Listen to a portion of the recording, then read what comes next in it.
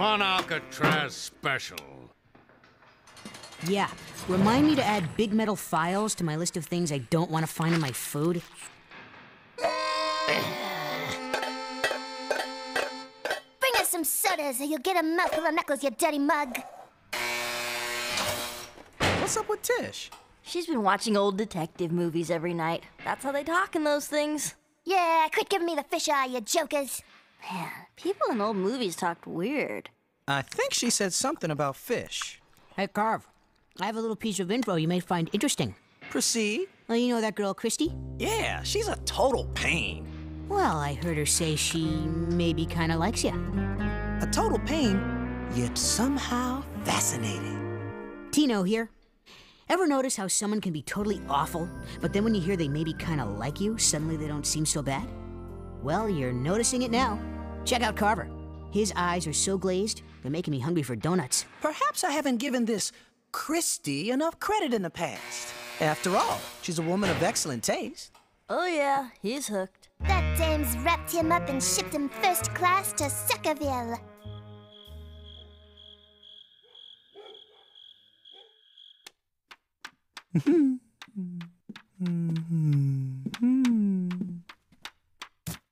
What's wrong with you? Well, this girl Christy maybe kind of likes me. I see. What's wrong with her? Hi, Carver. It's Christy. Oh, hey, Christy. Buzz off. No way. I'll give you $1. Forget it. I'll tell Mom what happened to her leather pants. I'm gone. What's up? Not much. I've just been thinking of you. Oh, really? Tell me, Carver, are you a romantic? I'm so romantic it'd make you sick. The whole deal. Long walks in the moonlight, candlelight dinners, those, little candies with the words printed on them, the kind of thing. If you were my boyfriend, could I call you Pickle Toes? You can call me Pickle Toes anytime you want, baby. Sweet heaven, no. Pickle Toes? Can you believe it? You're never gonna hear the end of this one, Carver. Curse you, three-way calling. Curse you!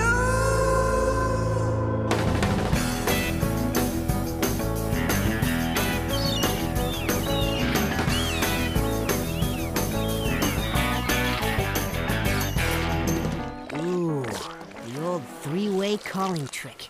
Clever and fiendish. That no good two-bit dame played you for a chump. Yeah, rough break, Pickle Toes. Yeah. Hey, this isn't sunscreen, it's glue. Well, that's just perfect. Carve, your girlfriend's here.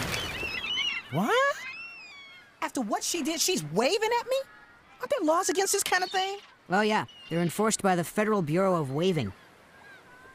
That does it. Just let it go, Carver. Yeah, cool your jets, Jake. You'll wind up doing a diamond sing sing see. If you're gonna talk like an old detective movie, can we at least get subtitles? Don't worry. I'm just gonna talk to her very calmly and politely. Who the heck do you think you are? I know. I'm sorry. What kind of... You sorry? Carver, I really do maybe kind of like you. But That call was Candy's idea. I was afraid if I didn't do it, she'd make fun of my feelings, you know? Yeah, I guess. Your feelings can be pretty embarrassing. Like, I used to cry every time I heard the national anthem. Yeah, and I used to be so afraid of the dark, I had to sleep with my parents until I was 8. What a loser! Carver slept with his parents till he was 8! Dude, that was harsh. Why, that dirty, low-down, double-crossing frail. Until you were 8? Vengeance will be mine!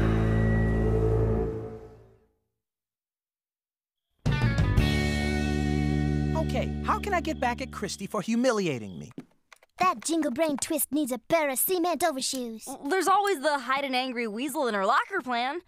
It's an old one, but it never fails to please. I was thinking more along the lines of tactical thermonuclear weapons.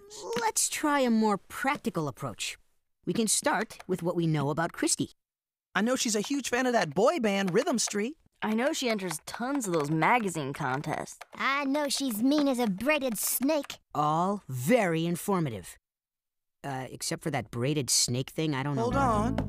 I'm having an idea. Alert the media. What if Christy won a contest to hang out with one of the Rhythm Street guys? There is no contest like that. Sure, but that day meant to so many she'd never remember all of them. It's perfect. She wins a contest to go to the beach with Lonnie from Rhythm Street. Hey, maybe she has to meet him in the mall in full snorkeling gear. Yes! It's simple, it's elegant, and it offers maximum humiliation potential. Gangbusters, Jackson. Great idea, Pickle Toes. Yeah. I don't know. He's gonna do that voice of reason thing again. Sure, Christy deserves it, but revenge doesn't seem right. Told you. Does it seem right to let her walk all over me? Does it seem right not to stand up for myself? Well, maybe not. Case closed. We'll write a letter to Christy saying she won the contest. This is gonna be great. Wah! Sometimes you gotta be cruel to be kind, and sometimes it's just for fun. Is this dinner or a science experiment? Go on. It won't bite you. That works out nicely, since I don't plan to bite it either. Okay, what's up? How do you know something's up? Oh, it just seems like you always have some kind of problem by Saturday night. Well, there's this girl, Christy, and she totally humiliated Carver, like twice in a row. And, well... And now Carver wants revenge. Wow.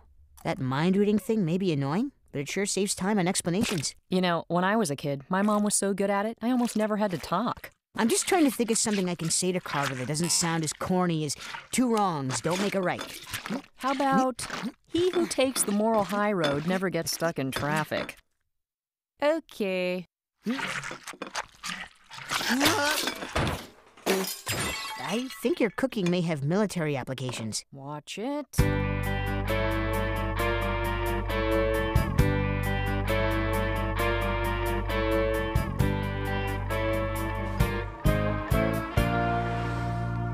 Okay, here we go. Carv, I know it sounds corny, but two wrongs don't make a right. Yeah, well, one wrong doesn't make a right either. At least two wrongs will make me feel better. But you... Too late.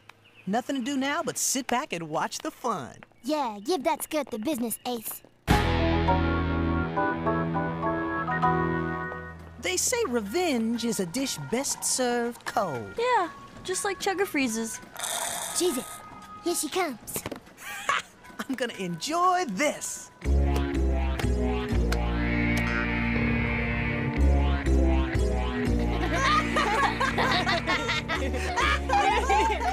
You won't think it's so funny when Lonnie from Rhythm Street shows up.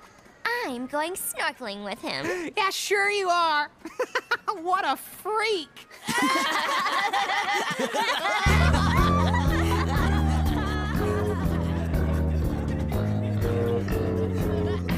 Gotcha. Ah, revenge is sweet.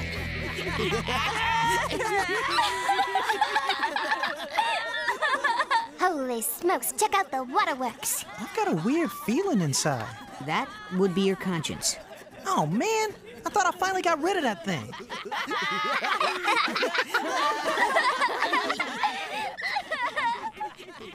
What's his beef? I guess he just couldn't stand to watch.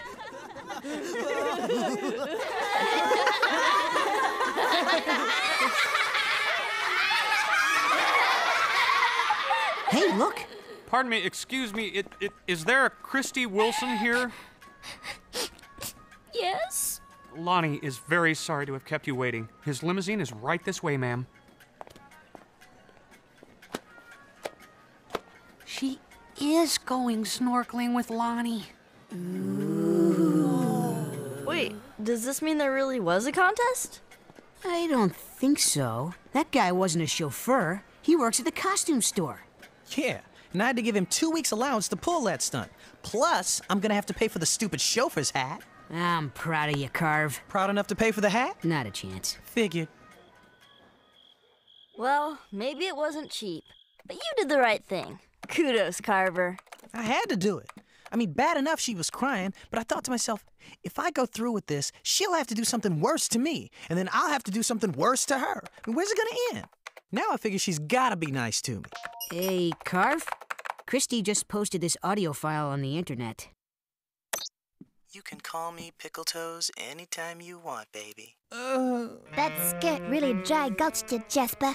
I have an idea. How about we never speak of this again? You got it, Pickle Toes. Yeah, Carver did the right thing, and he still got burned. But if he hadn't, he'd be just as big a skis as Christy, wouldn't he?